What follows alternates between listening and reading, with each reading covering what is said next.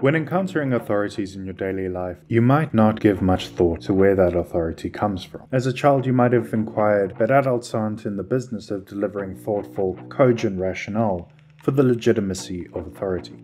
It's far more likely that you were told, because that's how it is, because I said so, or some similar non-answer.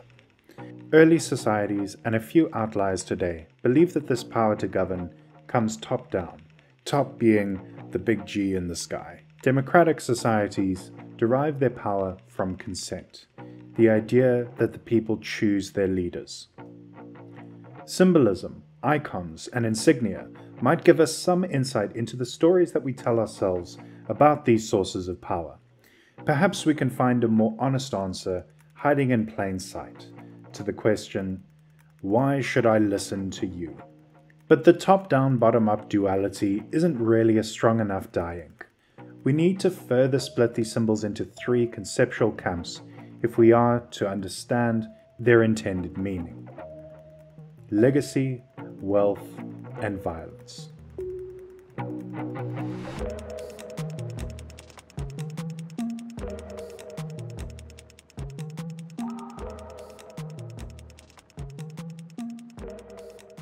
This is a recreation of the Roman Empire's vexillium of the emperor, not an exact parallel to modern national flags of today, but a prominent symbol of Rome still recognized today. It features an eagle standing on a red banner with a wreath just like the one worn by Caesar, with the letters SPQR, Senatus Populusque Romanus, which translates as the Senate and the People of Rome. Today, SPQL can be found on St. George's Hall in Liverpool, and SPQH is embossed on Hamburg's Rathaus. And those two are by no means the only example of this little meme. The second part of our red banner is a laurel wreath, made from interwoven leaves of the bay laurel plant, which was worn by emperors to signify their imperial authority. As is the Roman way, they hijacked this idea from the Greeks, specifically the Greek myth of Apollo and Daphne, where the laurel symbolized an unrequited love. Apollo fell in love with Daphne, a nymph who did not feel the same way about him.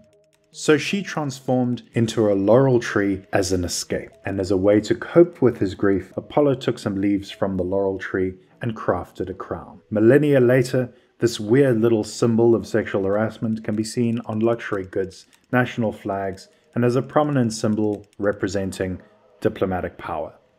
While we have some examples in front of us, let's also look at crowns. It's incredibly common to find crowns as family crests and coat of arms. These, for example, are just the countries that start with the letter M that use a coat of arms featuring a crown. It's also a favorite of brands that are desperate for you to know that they're the best in town, they're the bee's knees, they're the literal king. Before we get back to our vexillium, let's just deal with the elephant in the room. Not that one. That one. The lion also appears prominently in Judeo-Christian symbolism. Lions are absolutely everywhere in heraldry, from Africa to the Philippines, and of course all the way up and down Europe. The lion is the king of the symbols. If you haven't been able to take your eyes off the Philippines, yes, that is exactly what you think it is. A rare but literal symbol of American imperialism. Lastly, on the Roman vexillium, let's have a look at the most flagrantly ripped off aspect, what the Romans called the ocilla. Look at all those chickens! Birds, particularly birds of prey, are ubiquitous in both heraldry and vexillology. You know that saying, Rome wasn't built in a day? Well, neither was it broken down. Rather than a single defining point of failure, the Roman Empire slowly dwindled over centuries, first splitting into two empires, the Western Empire with Rome as its capital, and the Eastern Empire, also known as the Byzantine Empire, with its capital Istanbul, Constantinople. Over 80 years, the Roman Empire endured attacks from the Huns externally and the Gothic peoples from within.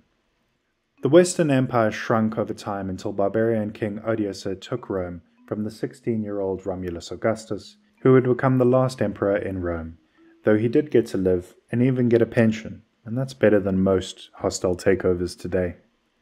The Senate did not see Odoacer as a legitimate ruler, and so transferred the seal of Rome to Constantinople, making the city that we call Istanbul the Second Rome. Following the collapse of the Western Empire in the late 5th century, Constantinople remained the capital of the Eastern Roman Empire. At the same time, the Catholic Church had just started to gain traction, but would spread throughout Europe, gaining power and influence. Even princes and kings would answer to the Catholic Church, a church that saw themselves as the only legitimate gateway to the authority of God. This idea of being the gateway to the ultimate authority created one of the most complex and interesting empires in European history. From Denmark to Italy, France to Poland, the Holy Roman Empire was a 1,000-year-long collection of thousands of different entities into a single dense area about half the size of mainland United States. In 800 CE, Charlemagne was crowned king of the Romans, in part because the Byzantine throne had been taken over by a woman, Irene of Athens, who killed her own son to take power. But it was the being a woman part that the popes weren't happy with, not the murdering. There's evidence that the Pope would give certain families the right to use the Roman eagle within their crest.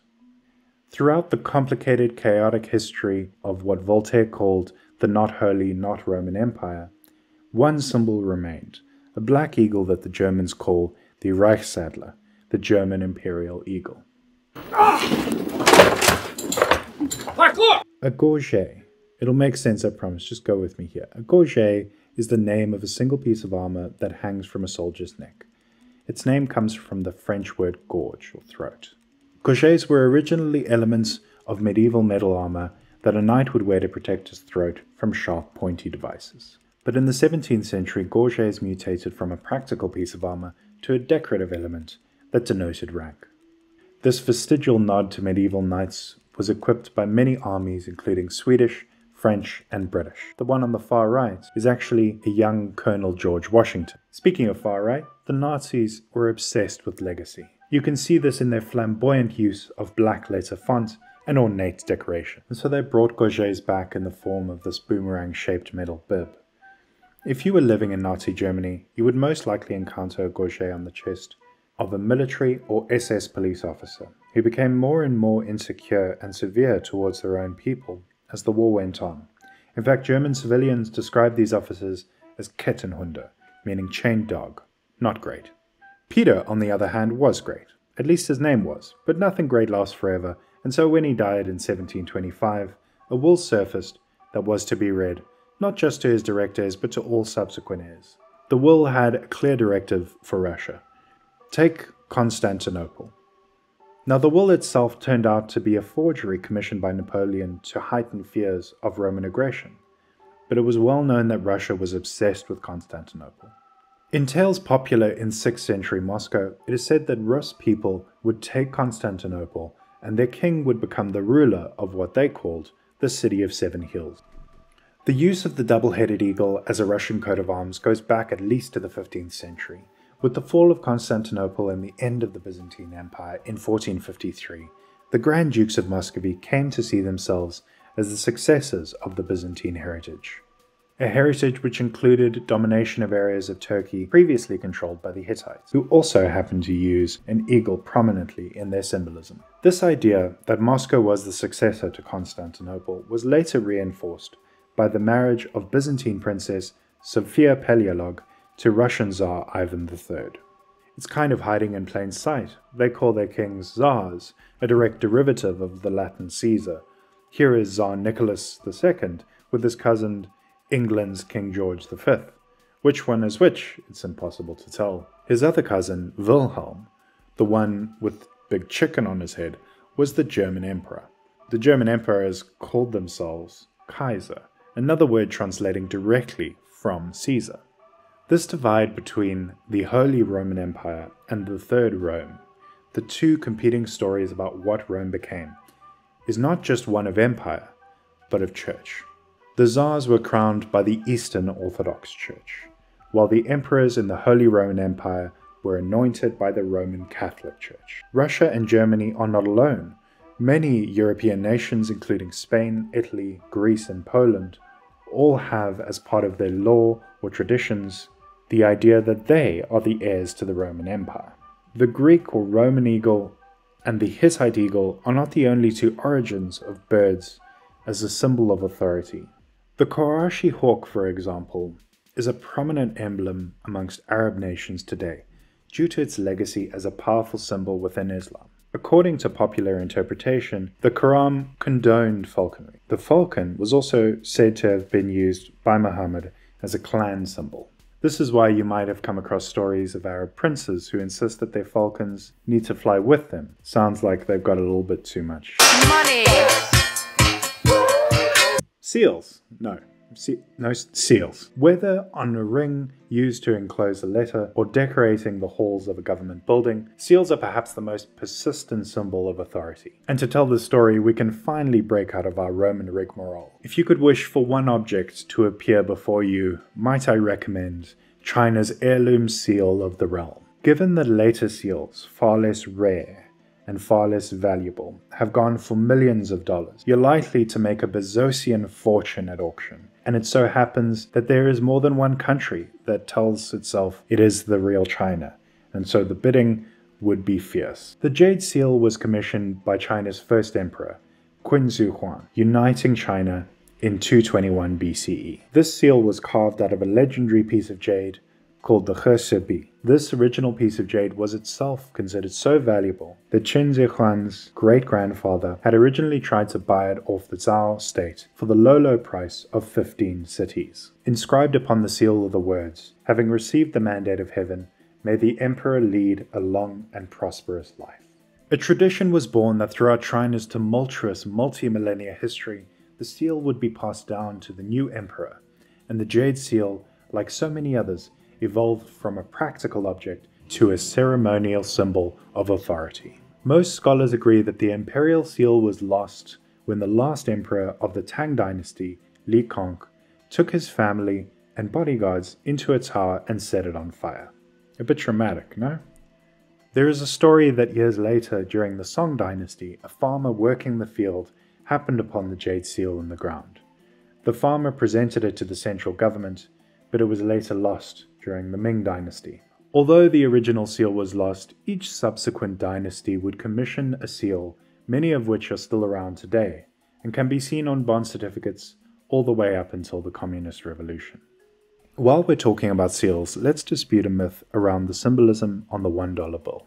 Despite what has become a widely believed conspiracy theory, the all-seeing eye depicted on the bill is not associated with the Illuminati, but is a symbol used to represent the all-seeing eye of God by many groups, including the Freemasons. The Freemasons have worked hard the last few decades to open up to the world, becoming more inclusive and less secretive.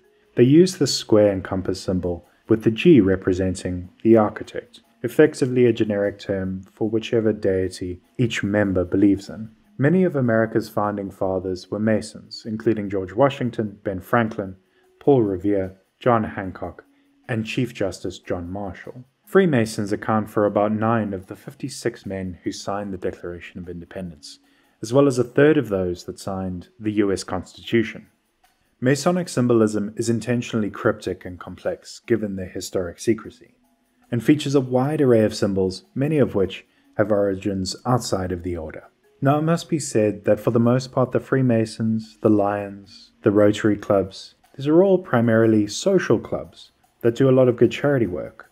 They are by no means the spooky puppet masters of the world they're often made out to be. On a totally unrelated note, Apple is currently the most valuable brand in the known universe. But if you were to take Apple, Google's parent company Alphabet, Amazon, Facebook, aka Meta, aka come on Zuck, just write it off, it's not going to happen, and combine their wealth with 15 other massive businesses, the smallest of them being Tesla, you would come to a total net value of $7.9 trillion US. What if I were to tell you that there was one company that a few hundred years ago had the same value of all of these businesses combined? And that company was Dick's Sporting Goods. No, sorry, that was the Dutch East India Company. Colonizing, plundering, and enslaving. Verenigde Oostindische Company, or the Dutch East India Company, was an unmatched power in its day. They traded in spices, silk, porcelain, metal, livestock, tea, grain, rice, soybeans, sugarcane, wine, coffee, and enslaved people.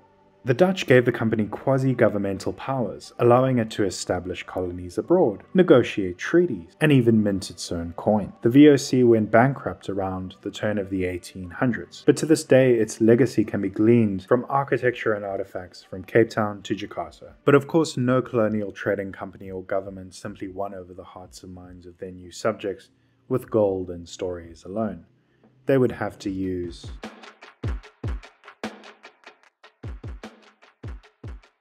There is one nation whose bird-based crest has come to dominate the symbolic landscape of the Western world.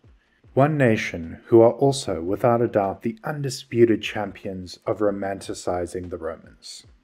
In person, Washington, D.C. is awe-inspiring. The white marble, the Roman columns, and the extravagant ornamentations all give you a sense of the gravitas, of the seat of power for the world's most influential nation.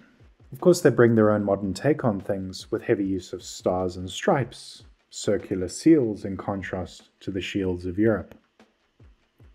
But if you look closely, you might see one symbol that is absolutely everywhere: fasces. 3 guesses where this one comes from. That's right, it's Madagascar. No, it's Rome. It's Roman. In ancient Rome, it represented the authority of magistrates to dole out corporal or even capital punishment. It's a bundle of wooden rods lashed together and would often include an axe, except when they were within the Pomerium, Rome's inner city, where the axes would be taken out, symbolizing that the power to enact capital punishment laid with the people of Rome and not with any one man. The more of these fasci carrying assistants the magistrates had in his posse, the more important he was. The image has survived as a representation of magisterial or collective power, law, and governance, the strength of unity, and whether intentionally or not, as a symbol of a group's monopoly on violence. It's worth pointing out that although both the fasces and the swastika were used by Axis powers during World War II, in the Western zeitgeist, the fasces has managed to somewhat be redeemed, remaining a symbol of power and authority in many countries, while the swastika is still banned in Germany today. Despite the swastika being a powerful symbol of luck in Hinduism and symbolizing the auspicious footprints of the Buddha. Once you know about the fasces, you start to see it everywhere, and the same could be said for this little guy. The Phrygian cap was a symbol the Romans appropriated from the Greeks. Come on Romans, have you never had an original idea? Oh, never mind. If you were a slave in late Republican Rome, and you had the good fortune to be freed by your owner, you may be given, as a parting gift, a very silly little hat called a pillium. This would grant you not only personal liberty, but also libertas, freedom as citizens. You could even vote, if you were male, of course. The British colonies, eager to fight for their freedom from the British Crown, would take on the symbol of a floppy red hat. Governments, particularly in the Americas, remained fond of using the symbol on seals and flags as a reminder of their own well-earned libertas. Although this is arguably a heartwarming positive symbol of freedom, its use in the French Revolution does add a darker subtext, to the effect of, if you come for our freedom, you're likely to get what the French revolutionaries called the patriotic haircut. Some nations are less subtle about their symbols of liberation. From the Maasai shields and spears on the Kenyan flag, to the machetes on Angola's flag, to the flag of Oman, who, like in Europe, adopted a royal family crest as their national emblem featuring 2 crossed swords. And of course, infamously, the flag of Mozambique featuring a Kalashnikov. Let's finish off by talking about one symbol that has already appeared on screen dozens of times so far. A symbol that's become synonymous with both law enforcement and the occult. Early societies saw the sign of the star as having magical qualities, and anyone that wore that symbol could protect others or ward off evil influences. Some quick definitions. A pentagram, sometimes known as a pentalpha, pentangle, or star pentagon, is a regular 5-pointed star polygon formed from the diagonal line segments of a convex, or simple or non-self-intersecting regular pentagon. Drawing a circle around the 5 points creates a similar symbol referred to as the pentacle, which is used widely by Wiccans and in paganism, or as a sign of life and connections. The word pentagram refers only to the 5-pointed star, not the surrounding circle of the pentacle. Pentagrams are widely used by many different groups, countries, cultures, and religions, and it's difficult to define succinctly. For instance, the city of Nagasaki, yes, that Nagasaki, used it because it represents an origami crane. Nagasaki is also known as the port of cranes. In Ethiopia, it represents the different races and their unity. In Morocco, it represents the Seal of Solomon, an Islamic symbol. And Wicca has gained such popularity that the US Veterans Affairs allows you to use the pentacle on a tombstone if you are a US vet. Of course, they haven't extended this invitation to the Church of Satan just yet. Now, we're far more likely to run into stars on the badges of law enforcement, or on medals and decorations given to military personnel. Early in their history, American states used the star symbol to denote authority and to convey a sense of justice to the people. The 7-pointed star seems to have first appeared in San Francisco. The 7-point star seems to have first appeared in San Francisco.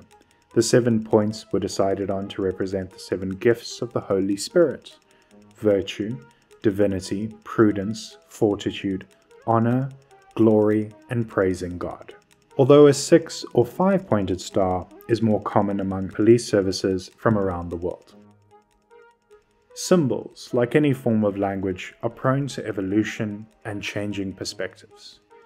My main takeaways from looking at all of these different symbols from stories around the world is that every mark made by an authority story. As Yuval Noah Harari points out in his book Species, large numbers of strangers can cooperate successfully by believing in common myths. Any large-scale human corporation, whether a modern state, a medieval church, an ancient city, or an archaic tribe, is rooted in common myths that exist only in people's collective imagination. Symbols are an explicit manifestation of these myths, and if we intend to change the myths by which we organize and cooperate, we might want to start with the symbols that we use. Thanks for watching. Please like and subscribe. Have a great day.